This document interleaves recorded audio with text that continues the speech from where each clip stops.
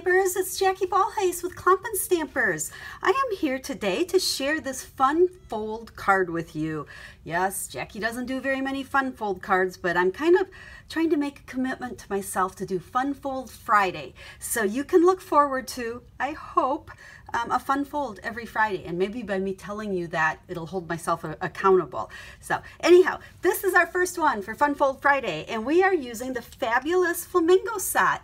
And this was new in the catalog this year, and I fell in love with it right away. It was just so fun, and the fact that it is actually a 3-step stamp, and that's where you can get a lot of dimension without a whole lot of work. So I have several tips to show you along with the fun fold. So let's take a peek at the full card here. It opens like a normal card this way, but then you'll see in the inside is a whole nother card that's going to open up that way. So that's what I'm calling my fun fold. Now I will have all of the dimensions in the description of the video, as well as a link to the blog post that will show you close-up pictures of the card and all of the products and dimensions that I used on it. So I'm not going to kind of go through all the cutting and all that because that'll be on the blog, but basically it's just a card within a card, getting a little bit smaller as we go. I use my oval thinlet, layering oval thinlets to cut the circle in the center. And what I want to show you and concentrate on this video is some tips for stamping this flamingo, because I kind of struggled with it a little bit, and also a little peek at what I did on the water. So one thing I'm going to teach you from my mistakes. I goofed like 3 times trying to make this card because I always wanted to stamp it this way.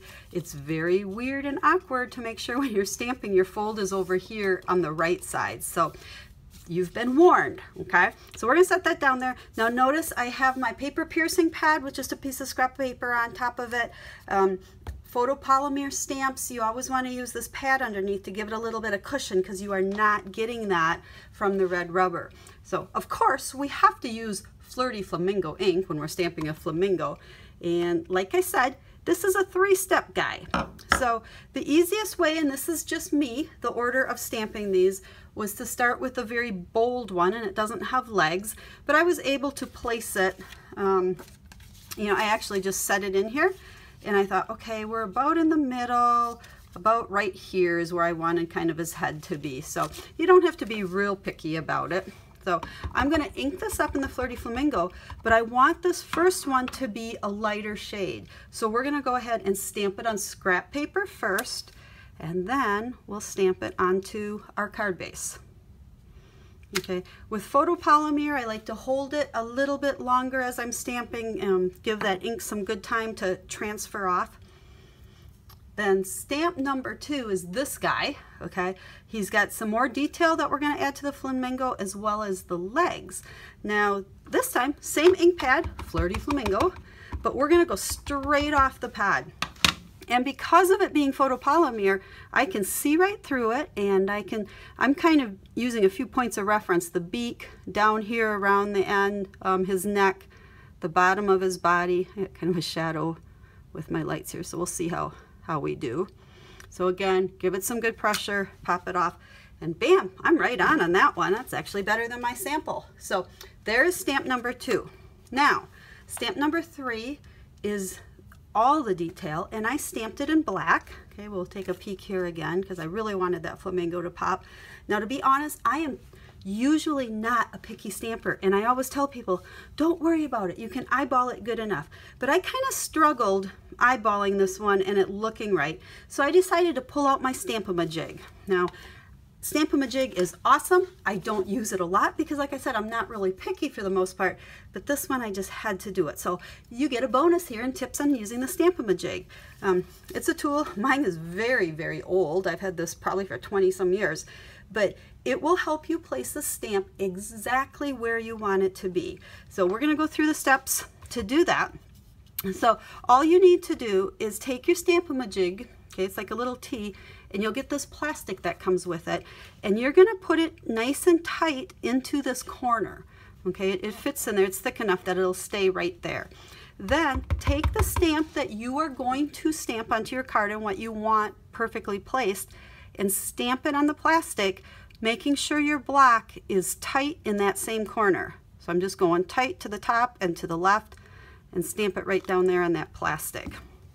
So you can see our image on there. Now all I need to do is grab where I'm going to stamp my card here, and I can see through this, and I can move this around till I find that perfect spot.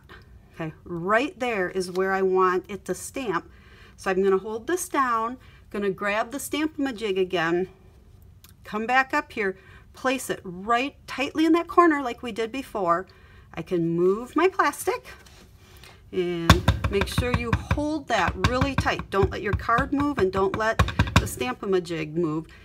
Ink up your stamp. I probably should have done that first. Now again, stamp it tight to the top and to the left and come straight down. We can move the Stamp-A-Ma-Jig, give it some good pressure so we get a nice black image, and voila, we have the perfectly placed body of the flamingo. Now I did the exact same process with the legs to make sure those lined up perfectly. I'm not going to do that on here because I like to keep my videos short, but you can figure it out same way. Now, the other thing I want to show you before I end here is the water. And this is a stamp that just has these little swirly lines, and I thought I would use Bermuda Bay for it because I love these colors together. So here's our water stamp, and I'm going to just ink this up, and we're going to stamp it a few times. We'll flip it this way. We want his feet in the water. We want to get a little height there and a little bit down there. And then what I want to do right away, don't wait too long, take a blender pen, and I am just smearing it right over those lines. And there's enough ink there, and it didn't dry yet, that it just smears a little bit. And that just gives us kind of a nice little watercolor look. But I just added a little bit of dimension to that water. So those are all the tips I have for you, because the rest of you add the leaves, add the little grasses down in the water. And then in the inside, I wanted some fun words, so I grabbed my Colorful Seasons stamp set and the May All Your Tomorrows Be As Happy As Today. This card is just inserted inside of that card. Black cardstock here with some white embossing on it. I love that look. It makes those words pop. Tied a ribbon on there, and bam, there is our Friday Fun Fold card. If you have any questions, make sure to let me know. I am here to help you with all your stamping needs. If you're looking for a Stampin' Up! Demonstrator, I would be honored to be that person. Let me know if you need a catalog. I'd be happy to send you one. And if you'd like to place an order, my link will be down in the description of the video, and I would really appreciate that. So again, check out my blog. I will have a link in the description that will give you all the dimensions so that you know how to do this fun fold. So thanks for watching, guys. Have a stamp happy day.